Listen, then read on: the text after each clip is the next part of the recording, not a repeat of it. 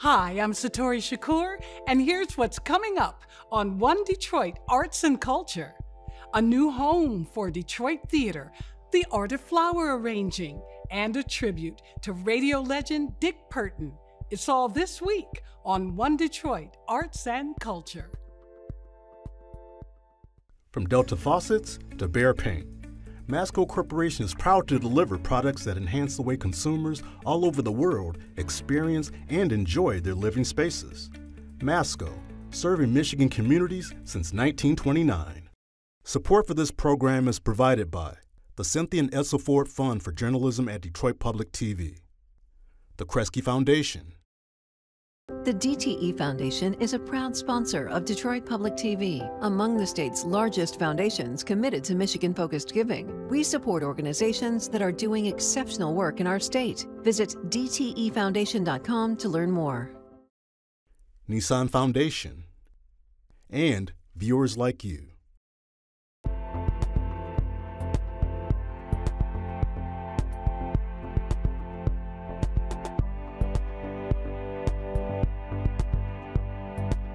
Hi, and welcome to One Detroit Arts and Culture. I'm your host, Satori Shakoor. Thanks for joining me at the new home of Detroit Public Theater on 3rd Street in Detroit. Coming up on the show, J Schwanke shows us the art of flower arranging and Dick Purtan. But first, let's get to know this new space in Detroit. I am now joined by founders and co-artistic directors Courtney Burkett, Sarah Claire Corporandi, and Sarah Winkler. Welcome. And I know you're getting ready to open, and you look so calm. What's it like? What's it like to be 54 hours away?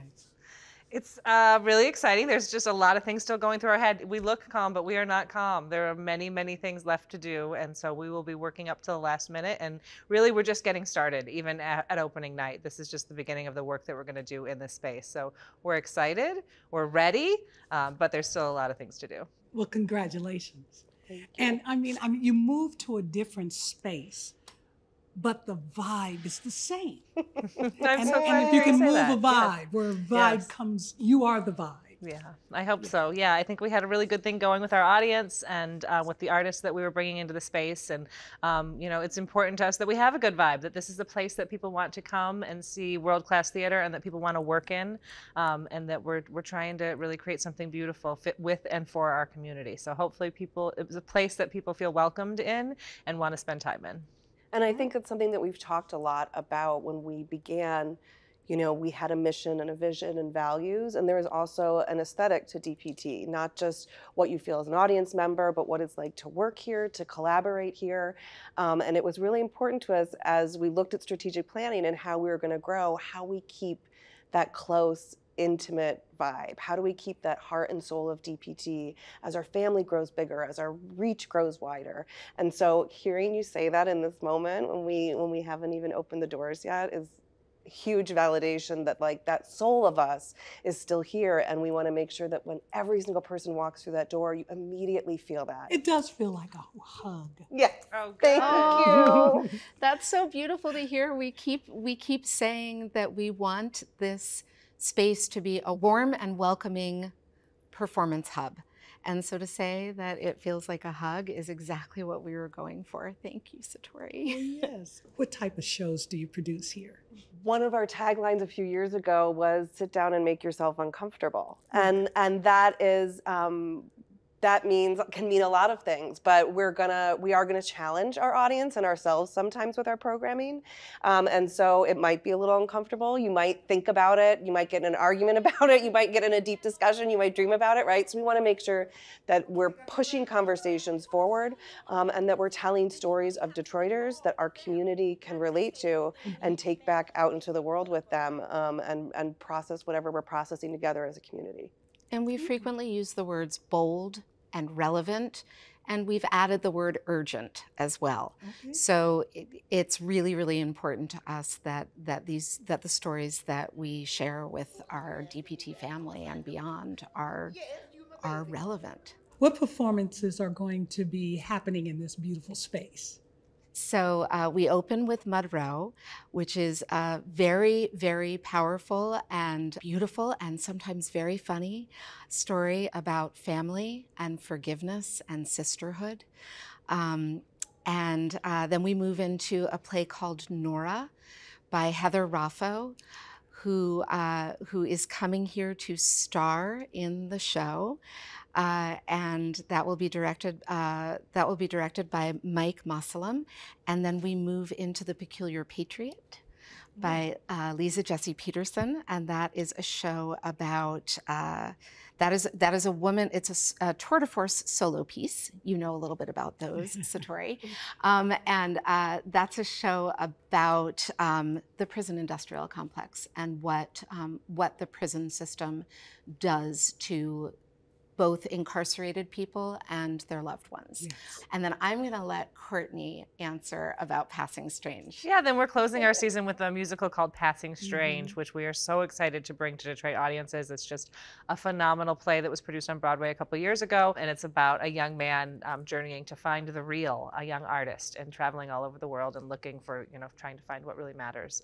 But it's a real good time. So we're very much looking forward to closing the inaugural season in our new home with Passing Strange. All right, well, is there anything else you want to say before we open? Come to Detroit Public Theater. Tell everyone, please. There is a place in your life if there hasn't been before. You don't have to go to Chicago or New York or Stratford to see great plays. You can see them right here in the city of Detroit. So please come check out what we're doing at Detroit Public Theater. Detroit deserves this, yes, and everyone is welcome.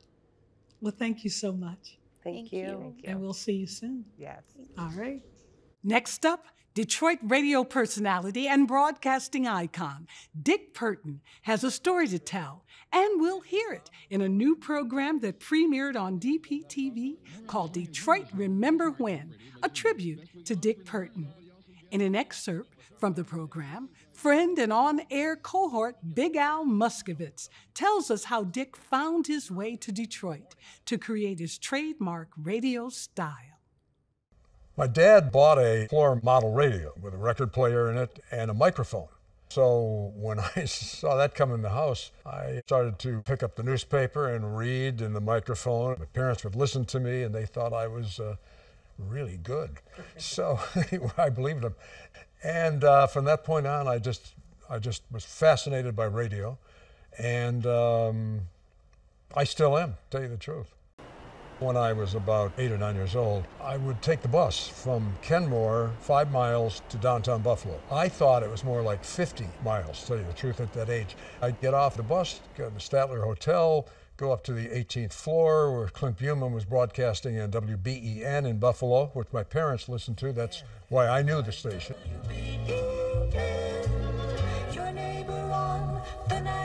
Hello, everyone. Good morning to you, and welcome to the Clint Buhlman Show. If the engineer answered the door, I would explain who I was and that I was just wanting to see Clint broadcast his show, but he wouldn't let me in. Then when Clint would answer the door, he'd always let me in. So I did that about 3, 4, 5 times, and then I'd take the bus back to Kenmore, and I never told my parents I did that because I was afraid they were going to say, "You're not allowed to do that." Dick headed to Syracuse University. But most weekends, you'd find him hitchhiking back to his high school sweetheart, Gail. He excelled in what else? Radio, where he was a couple years ahead of Ted Koppel. You know, those of us who were underclassmen in those days, we really, really, really did look up to Dick Purtan. He was an idol. I think he had a show on a commercial radio station in downtown Syracuse, WOLF. Wolf. And Dick had a morning show. It turns out Dick was a funny radio morning man right from the get-go. The kind of morning shows that would later be done by people like Bob and Ray. I think Dick Purtan was doing that before they ever even came on the scene. Dick did some time in the Army, rising to captain. Later, a master's degree, then on to stops on the airwaves in Buffalo, Jacksonville, and Cincinnati. I moved from Jacksonville to Cincinnati because it was too hot. The summers in Florida I had never experienced before. Ooh, is it hot. It was 1964. Cincinnati. Dick, the afternoon man at WSAI. Cincy's fun sound of 1360. An Indianapolis radio station tried to hire him. Dick didn't go, but he did get the inside track on an upcoming Beatles tour of America. The radio station in Indianapolis, we're sponsoring the Beatles in Indianapolis. I said, really? He said, you know, you could do that for Cincinnati, I suppose. I said, yeah, I suppose I could. Dick Purtan and WSAI brought the Beatles to Cincinnati. The Beatles are coming to town, and this is Monday, April 20th. They'll be here on Thursday night at Cincinnati Gardens. He sold out naturally, and we knew we would. We knew we'd get our money back. So we met the Beatles and in the green room and all that kind of stuff, and it was quite a thrill. It wasn't as big a thrill for us guys, I think, as it was for about 15,000 young girls who populated the venue. The top ticket price for the Beatles was $5.50. Then it was like $4.25, and then it was $3 something, and then $2 something, and that was it. That's what they paid the kids to see the Beatles. I wanted to come to the Motor City, and the reason was my dad, in his line of work, would come to Detroit a lot from Buffalo. On occasion, he would invite me to come along with him. I just got to know the city of Detroit. It always stuck with me. 10 minutes after 6 on the Gary Stevens Show. A guy named Gary Stevens, who happened to be from Buffalo, but he was doing the afternoon show on WKNR. A little warmer, the high 80 WKNR temperature. They did a good job, and they said they went from worst to first in the ratings in like 30 days. If there's one thing that makes WKNR the most listened to station in Detroit, it's the music. No, it's the content. The DJ. Anyway, I called up Gary in Detroit, and I said, hey, I'm looking to get out of Cincinnati. I understand you're leaving, and who do I talk to? We have another winner. WKNR wanted Dick Purtan, and they made him an offer. And I turned it down. And they said, you flew up here, didn't you? Weren't you interested in the job? And I said, yeah, but I said, I'm not sure I'm right for 3 to 6 in the afternoon. That's more teen time on the radio, at least on that station in Keener. Then they offered me 7 to 10 at night. I turned that down. Then they offered me 10 to 1 at night. This is over a period of about a month. Let's live it up with Dick Purtan. And ended up doing the late night, 10 p.m. to 1 a.m. show. The Dick Purtan Show from WKNR, Keener 13 and all that blah, blah, blah. 10:08 WKNR time. More music more often and all that stuff. Well, like everybody in Detroit, I grew up listening to Dick on our beloved Keener 13, WKNR. I remember as a young fellow, 11, 12 years old, listening to this new show, and I thought, what a talent.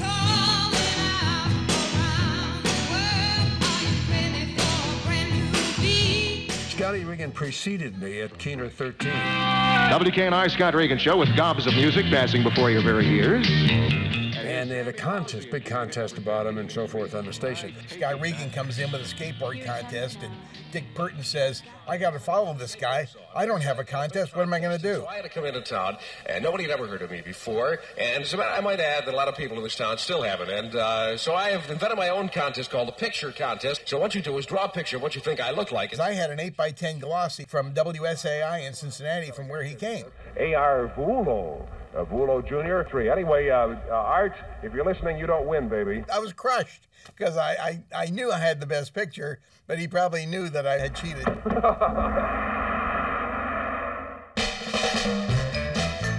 Yeah, I was kind of doing the same thing when I got to Jacksonville, when I got to Cincinnati, and when I got to Detroit. I decided that the radio that I was hearing, that I was even doing a lot of myself, I didn't think was very good. So when I got to Detroit, I researched the city as best I could, from the mayor and the city council, just anybody who had a name that I might have some fun with. It felt like I knew the city, and so it felt like home. It just did. Thank you. Somebody at the door, maybe it's Tom. Come in, Tom. Guess what? The switchboard was right across from the main studio, and Dick liked to keep the door open. It was just easier when he and I could see each other. Tom Ryan's manning the telephones tonight, girls, and Tom is very adorable. And I was doing the 10 p.m. to 1 a.m. show for the first 2 months that I was here. And so I got to know Tom, and I got to realize that Tom did voices. He did characters. He loved to put people on the air, because that's the way he was. He loved to talk to people, and they request records. So we would get occasionally somebody who sounded pretty weird or everything, and I would give Dick, call line 2, take line 2.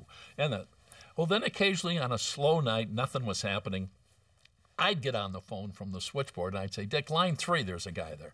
And he'd say, okay. He would tape the call, and I would say, hey, Mr. Purtan, this is Eddie from Taylor, and I want you, and he would lead me on. Then he realized it was me. I would then start the bit, and then Tom would join in with the voice, and that's how it worked. Here on the Swingin' Sweeney show, that's hardly pretty, but you know, best we can offer in the morning, nobody else will get up. Swingin' Sweeney was our morning man. After 8 right now, you're swinging with Sweeney. He gets fired, so WKNR says to Dick, you're going to be the new morning man. And Dick said, I want that switchboard guy to be my voice man and producer. And that's how we started. Hello. This is Dick Purtan on the air every morning on Keener from 5 until 9. Goodbye. I remember one time at Keener, we had a program director who told him not to do this certain thing. He said, no, that's me. That's what I do. And he said, if you don't like it, I'll tell you what, I'll quit. I'll leave. I'm out the door. I'll leave tomorrow. I'll go back to Cincinnati where I was from. And the guy panicked and said, oh, no. That's, you go ahead and do it. You had to fight your own battle. I did it my way. You can see Detroit Remember When, a tribute to Dick Purtan at onedetroitpbs.org. Up next, the power of flowers. Let's go to the Grand Rapids area, where WRCJ Cecelia Sharpe visits J Schwanke, host of the PBS series Life in Bloom. He shows Cecelia how to create a flower arrangement and talks with her about how anyone can create their own beautiful arrangement any time of the year. Take a look. I am here with the host and creator of the television show Life in Bloom, as well as the author of Fun with Flowers, J Schwanke. And he's going to show us how to make a flower arrangement with these lovely flowers that he has right here before us. So, Jay, you've got some great stuff here. Right. Let's make an arrangement. Awesome. So this is all out of the garden. Okay. So that's this time of year. That's what's going on. So we've got, and typically when you might make an arrangement, you could make it loose inside here with just water inside. You could use flower foam that you've soaked and put inside here. Today we're going to work with chicken wire. So what we would do is we take a piece of chicken wire and we kind of form fit it and we drop it down in the lip of this vase. Then that provides a structure inside there that will hold our flowers in place. We're going to start with the greens that we have. And so greens always are the first thing that I do in an arrangement because I want that greenery to help form a structure. And what we're going to do is we're going to make what some people call a two-sided arrangement. So it's going to be taller on two sides, and it's going to be lower in the middle. All right? Alrighty, a two-sided arrangement. A two-sided arrangement. Now the other thing I love to do is I love to forage in the yard. This is actually a spirea bush that doesn't have any blooms left on it. So, but these are what's left afterwards. It's a pretty fuchsia color. It's still fun to be able to use something like that, right? And so we will use that. I'm removing all the leaves that would fall below the water line when I stick it down inside there. Why do you do that? Number one enemy to flowers is bacteria. Okay. So if we have leaves that fall below the water line, they're going to degrade very quickly. And so that will cause bacteria in the water, which is going to shorten the base life of our flowers. If we remove it, then we got clean stems going down inside our water, and so it will remain cleaner longer. So I have a question for you. Yes, ma'am. How can people learn how to make arrangements, aside from, of course, watching Life in Bloom? I have a YouTube channel, okay. J Schwanke's YouTube channel. Okay. It's a great opportunity because there's hundreds of videos there that literally teach you. And I have a whole series of From the Garden.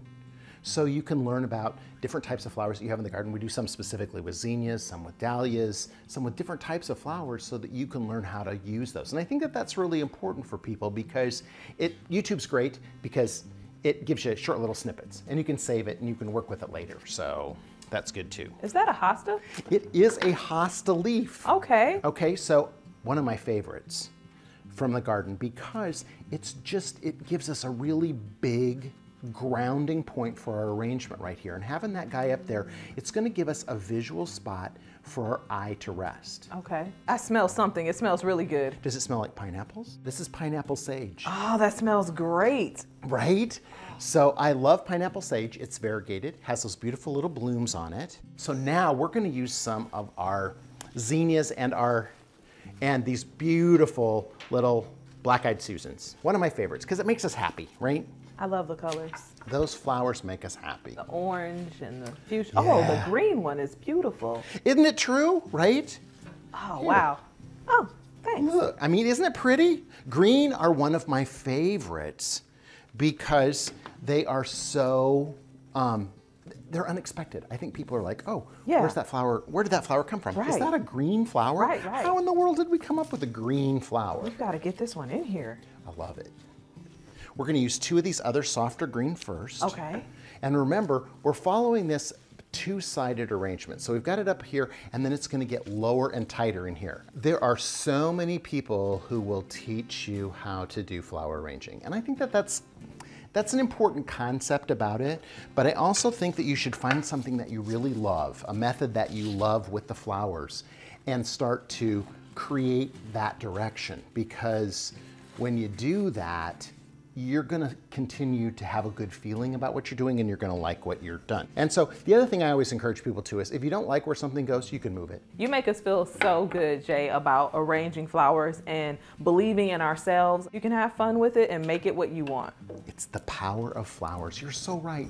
What did you call that one again? Black-eyed Susan. Black-eyed So it's Susan. part of the Astracaceae family, which has about 150 different things in it, including zinnias, sunflowers, daisies, Shasta daisies. All of those are in that family. Okay.